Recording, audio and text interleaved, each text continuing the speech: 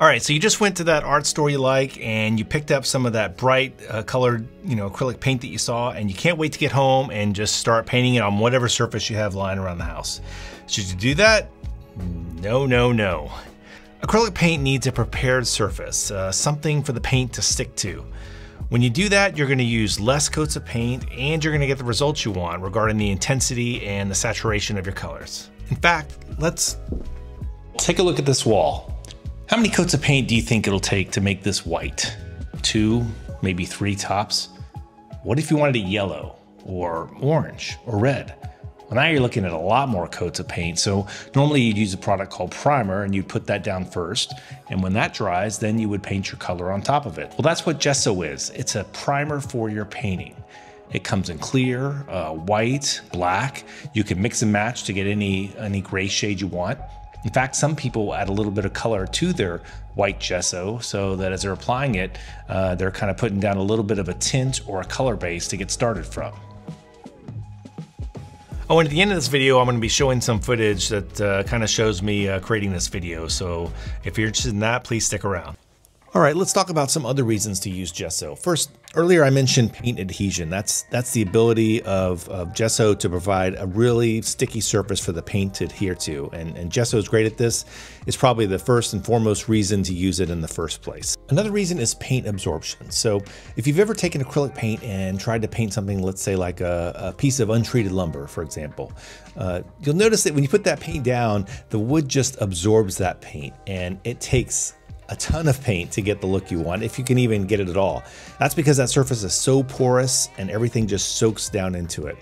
Gesso is really good about this. It absorbs the right amount of paint so that you get the look you want with the intensity and the saturation of your colors, while also using the least amount of coats of paint possible. And lastly, one I don't hear talked about too often is paint protection. So gesso sits on a layer between your surface and the paint underneath. And sometimes those surfaces, especially if it's not like a professional artist's canvas or board, they can have some sort of chemical in there from some other process. And over time, those chemicals can kind of move up into the paint layer.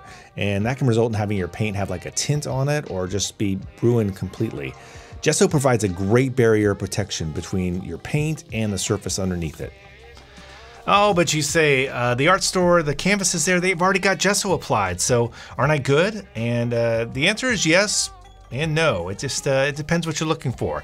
If you're happy with the results you're getting so far with those boards and canvases, then by all means, keep painting. However, there's a couple reasons you might want to add additional coats of gesso. First off, it's just generally better absorption. So if you've ever noticed when you put some paint down and it just kind of pools on the surface and you got to spread it out a little bit more, adding additional coats of gesso, I found, helps that absorption process. It gives more material for that paint to be absorbed into. Another reason is if you need a really smooth surface. So let's say your painting requires a lot of detail work. Maybe you're using liner brushes or something like that. Having additional coats of gesso and sanding between them is going to give you that really smooth surface so that you can get the best results with that kind of fine detail work. Now for my work, I use a panel called Gesso Board from a company called Ampersand Art Supply. I'll leave their info below. Their boards already come with gesso applied, but I typically add another 2 or 3 coats to it, mainly for the reasons I mentioned earlier. I like having that better absorption, and I also like a really, really smooth surface. So 2 to 3 coats of additional gesso, and I'm kind of lightly sanding the surface between each application. So when I'm applying gesso, I typically add just a little bit of water. This kind of helps smooth out the mixture a little bit and makes it a little bit more almost milk-like in its consistency, so it's easier to spread around. You can use pretty much any brush or sponge, and lately I've been using this type of painter's sponge here. I just find it gives me the smoothest results that I can get kind of out of the box. All right, something you might notice when you start to add gesso to panels, especially thin ones like this, is that when that gesso starts to dry, you'll actually see the panels start to warp a little bit. And this will freak you out at first, but the way to counteract it is pretty easy. Once all the gesso is dried, you just flip it over to the back side and add some there. Usually I add an X just like this. You don't need to cover the whole panel. Usually an X will do, and then when that's dry, you can flip it around and start painting. All right, so for this first shot we're setting up here, I've got the camera in the back there and a monitor. And then on the desk, I've got a phone for the script and a little remote control, so I don't have to jump up and hit the record button. And then on the background here, I've got a shelf with some paint on it and a canvas print of one of my paintings on the back wall. So yeah, we're going to sit down and get started on this first section. All right, this is the second shot here. I got the easel and the camera set up right there. I got these overhead lights up here that I normally use for painting, and they're just not that bright enough to light me up over here. So I'm gonna add in just one little light here that's just bouncing off the ceiling.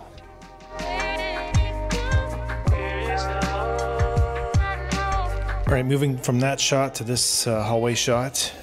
Just a stool set up here in the hallway, and a camera and a light with a grid on it right there. Put the grid on it because it was a little too hot on this door.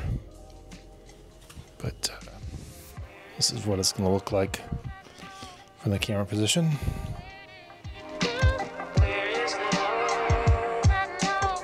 All right, thanks so much for watching. If you are interested in some other tips that help me create the kind of paintings and illustrations I like to do, check out this video next. Take care.